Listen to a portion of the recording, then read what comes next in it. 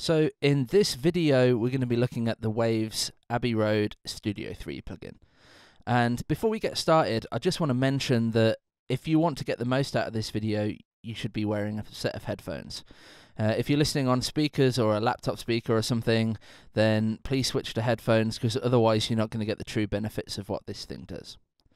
Okay, another thing is that I'm going to be going over what the problem with just mixing on headphones is, and some of the reasons why I've made this video in the first place. So if all you wanted to do was know what all the dials do and how to operate it and what it does, then I've put some handy timestamps in the description of this video.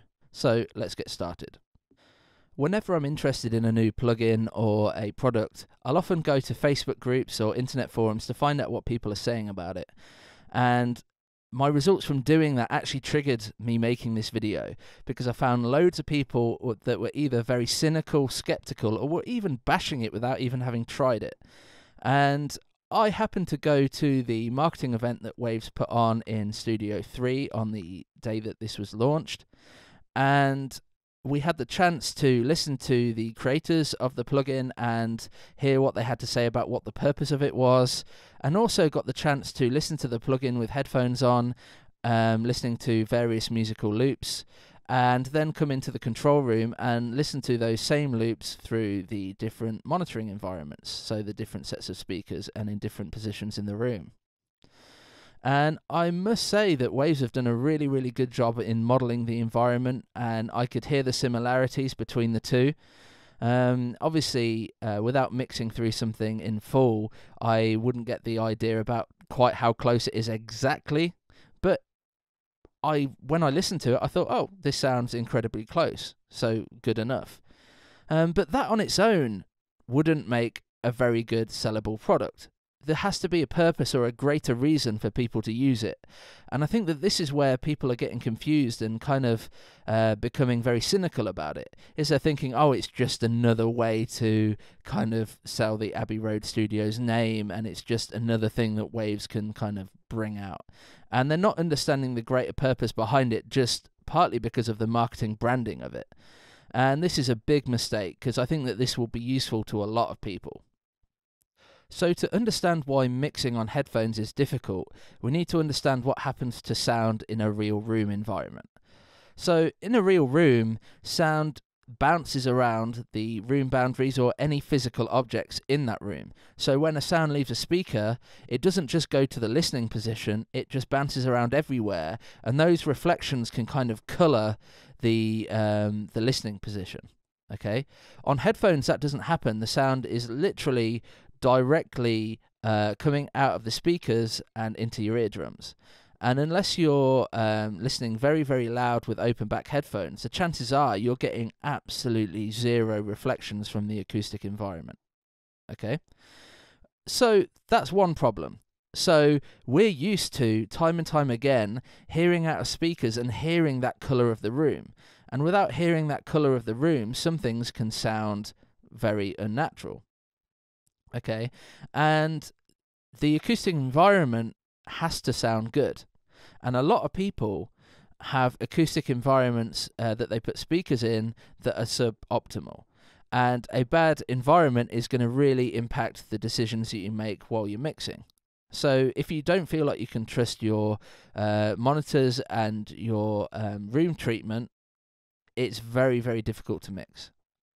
So a control room like Abbey Road Studio 3 is going to have a very low overall reverb time. So this is going to be in the region of, 0.2 to 3 seconds. And this reverb time is also going to be as flat across all frequencies as possible, meaning that certain frequencies aren't going to ring on for longer than others. They're all going to be within the ballpark of each other. And again, in less well-treated rooms, this is not the case. You'll usually find that particularly bass frequencies will ring out for a lot longer than the higher frequencies, and that can become a problem.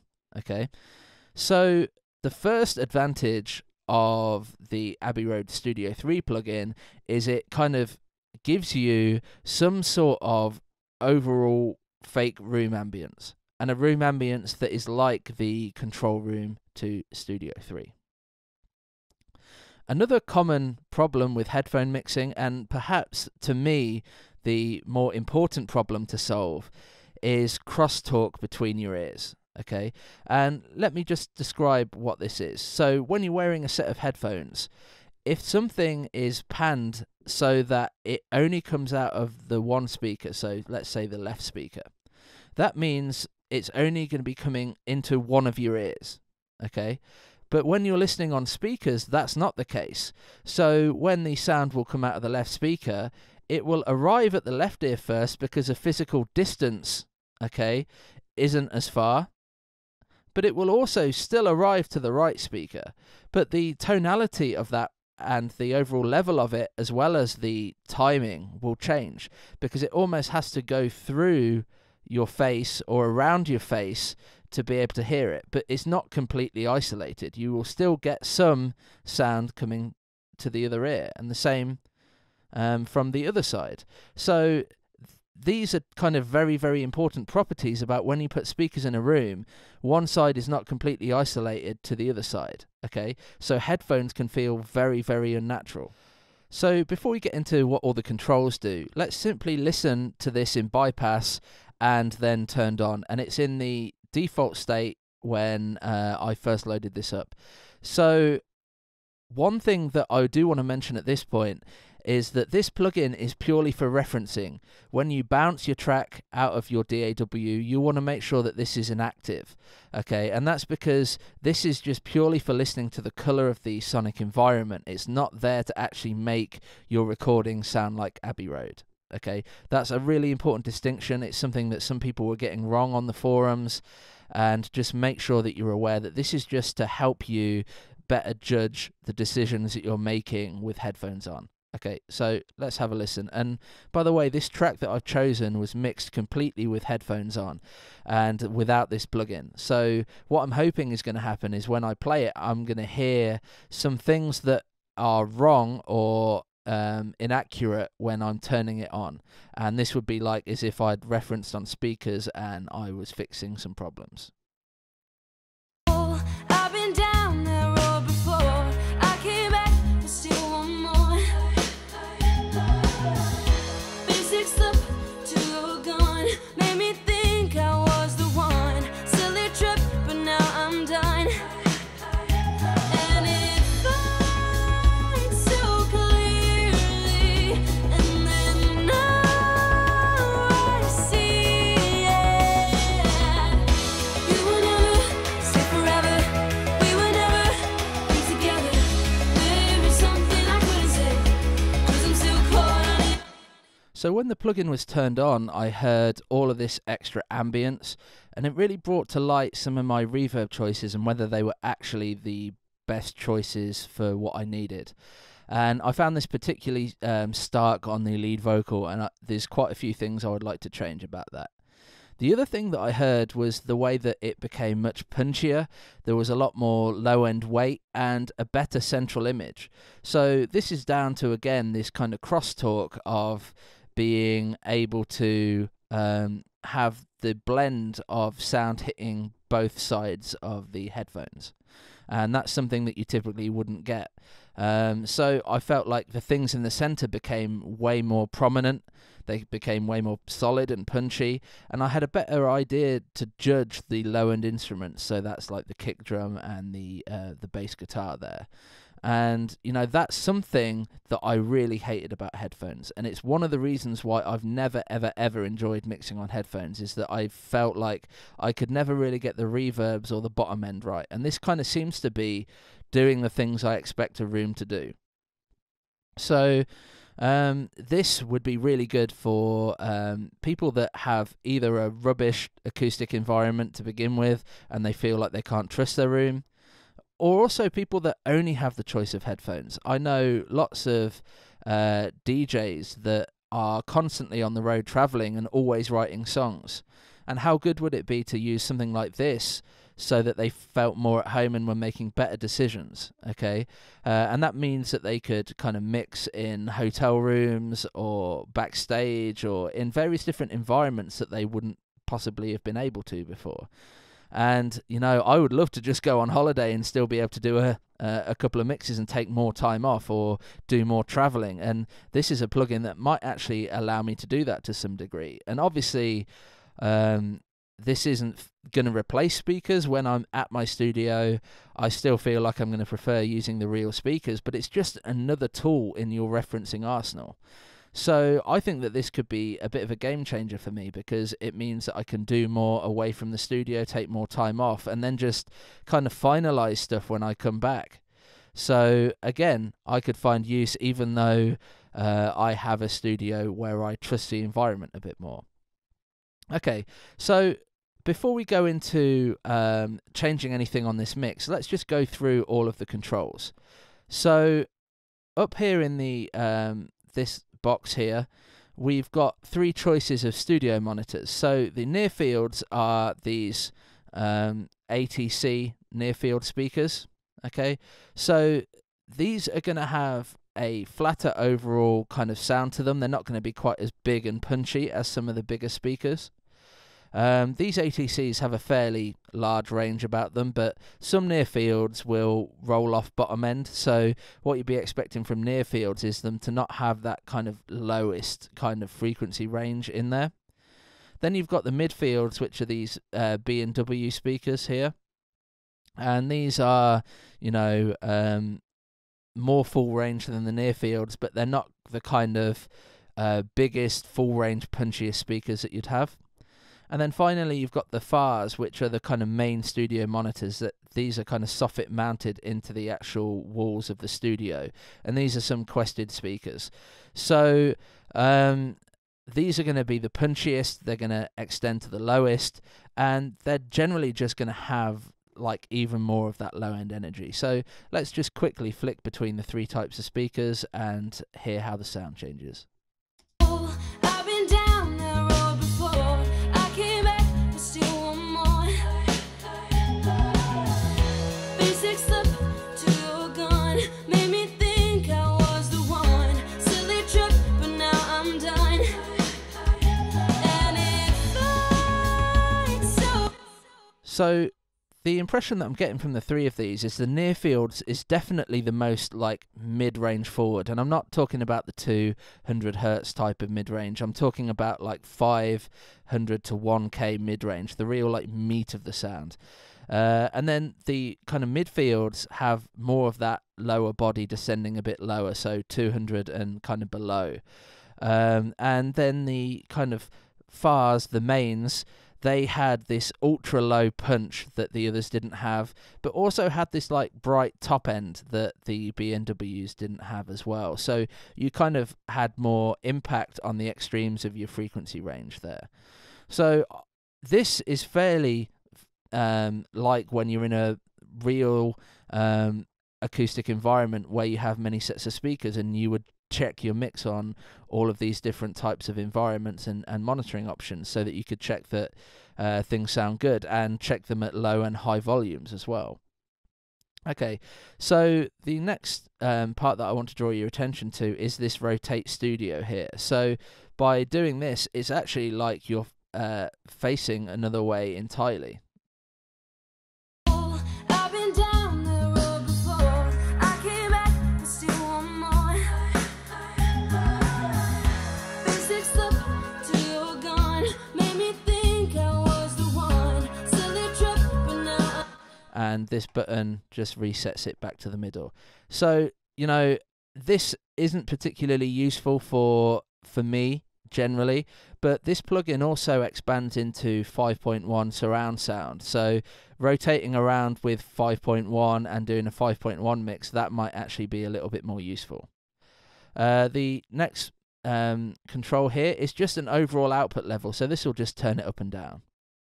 Okay, and down here we've actually got head tracking facilities. So this particular plugin is powered by Waves' NX technology, which basically is a way to track the head movement and change the sound based on where your head is positioned.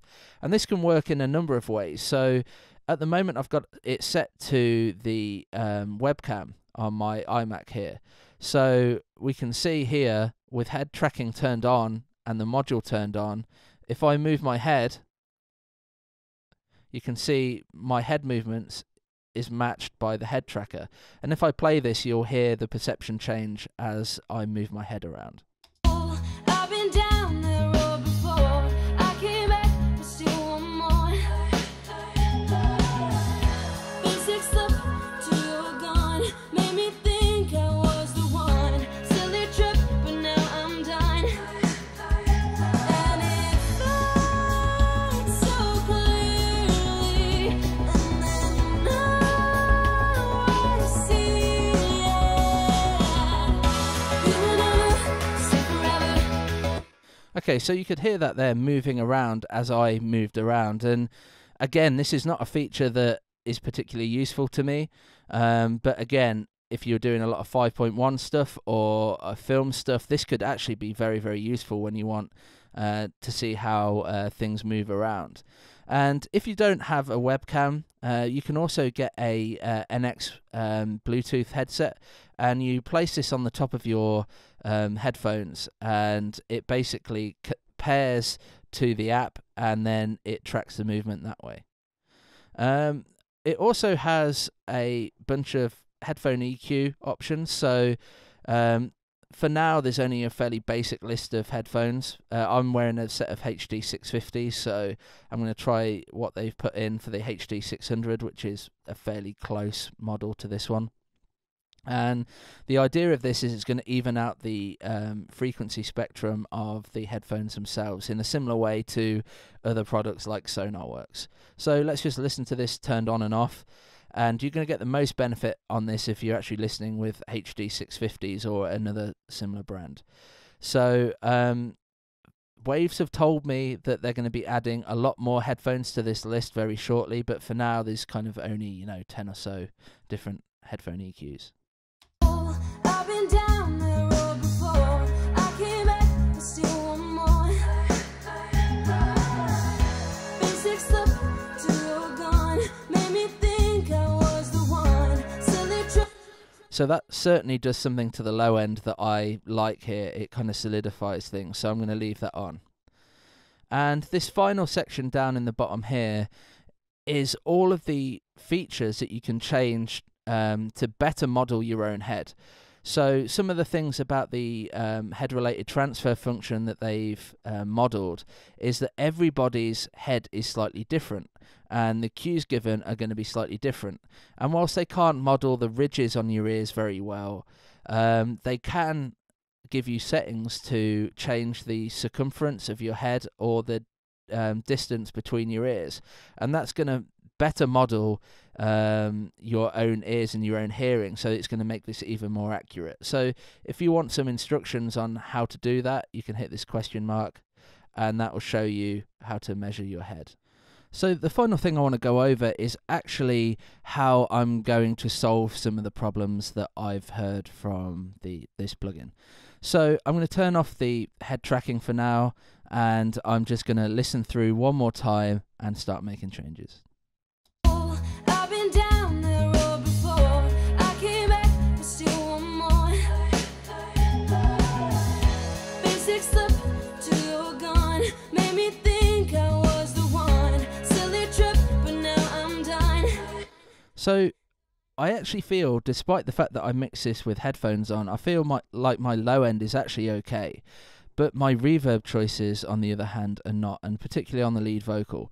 So what I want to do is I want to try and make the lead vocal reverb a bit narrower. It seems like really artificially wide and a bit unnatural at the moment. So one of the reasons for this is that I'm using a multi-bus mixing system. So all of my reverbs are kind of going to a space bus here, and that space bus has this artificial widener on it. And that's working really well on some of these delay throws, and I've also got some of the backing vocals and other things that I want to appear super wide going to that bus. But it's not doing, a good job on the things that need to seem a little bit more intimate and a little bit more like a natural room. So what I'm going to do is I'm going to play this, and I'm going to take out the vocal room and the large verb here, and it will probably end up kind of feeling a little bit of a better mix. I've I've been down the road before. I came back, but still want more. So that tightens it up a little bit. And therefore, I think that I'm going to be best taking these reverbs and not throwing them through this space bus. Okay, so let's now put it through to the bus that's there for the kind of mid-range weight. Okay, so that should bring it in a little bit. And let's listen again, and maybe I'll just bring the times down a little. I've been down the road before. I came back, but still want more. Basic slip till you're gone. Made me think I was the one. So that feels a little bit better already, but I still think we can go a little bit further. So I'm just going to load a stock Pro Tools EQ on here, and I'm going to try and EQ out some of the areas that are sticking out to me, where the lead vocal seems to be cluttered by the reverb. I've been down the road before. I came back, but still want more. Basic slip till you're gone. Made me think I was the one. Silly trip, but now I'm done. And it flies so clearly, and then now I see it. You will never stay forever. We will never be together. There is something And it also seems to have brought out some of the essiness of the vocals. So I'm just going to go ahead, I'm just going to put a de-esser on these as well. I'll put it on the lead vocal, and then I might also copy it to some of these reverbs, because the S's are really kind of seeming quite wide to me, and I don't think they should. I've been down the road before. I came back, but still want more. Basic slip till you're gone. Made me think I was the one. Silly trip, but now I'm done. And it flies so clearly, and then now I see it. You will never stay forever. Okay, so that feels a bit better, but as the chorus just kicked in there, I noticed that it got a little bit too roomy again, and that's probably because I'm sending this vocal parallel to the vocal room, and that's maybe a little bit too much, so I'm going to kind of back that off and see if that feels better. I've been down the road before. I came back. You will never stay forever. We will never be together. There is something I couldn't say, 'cause I'm still caught on yesterday. You will never be forever. So whatever, I'll do better. And now there is something I'll never say, 'cause I'm still caught. Okay, so that's all sounding a little bit better now. If this was going to be released after this, I'd probably spend a little bit more time on the de-essing and kind of finding the right frequencies. But for now, I just want to kind of move on, and I'm just going to listen to this plug-in bypassed and back on. And what I should hopefully have found is that I've fixed a lot of the disparity between the two, so they now feel more similar when it's off to when it's on. You will never stay forever. We will never be together. There is something I couldn't say, 'cause I'm still caught on yesterday. You will never be forever. So whatever, I'll do better. And now there is something I'll never say, 'cause I'm still caught on yesterday. And I feel like I could add a little bit more vocal weight now to kind of make it come forward. You will never stay forever. We will never be together. There is something I couldn't say, 'cause I'm still caught on yesterday. You will never be forever. So whatever, I'll do better. And now there is something I'll never say, 'cause I'm still caught on yesterday.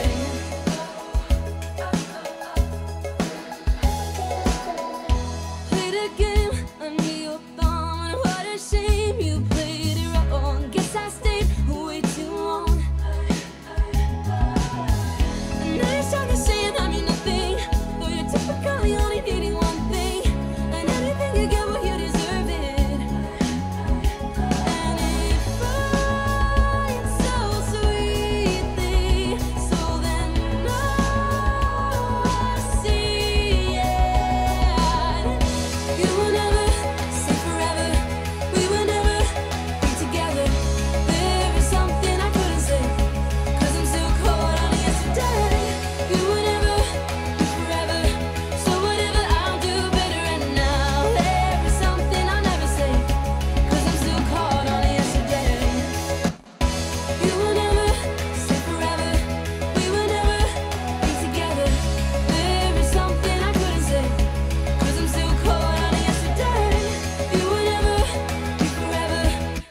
Okay, so that's made the vocal seem a little bit better.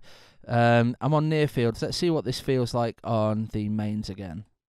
You will never stay forever. We will never be together.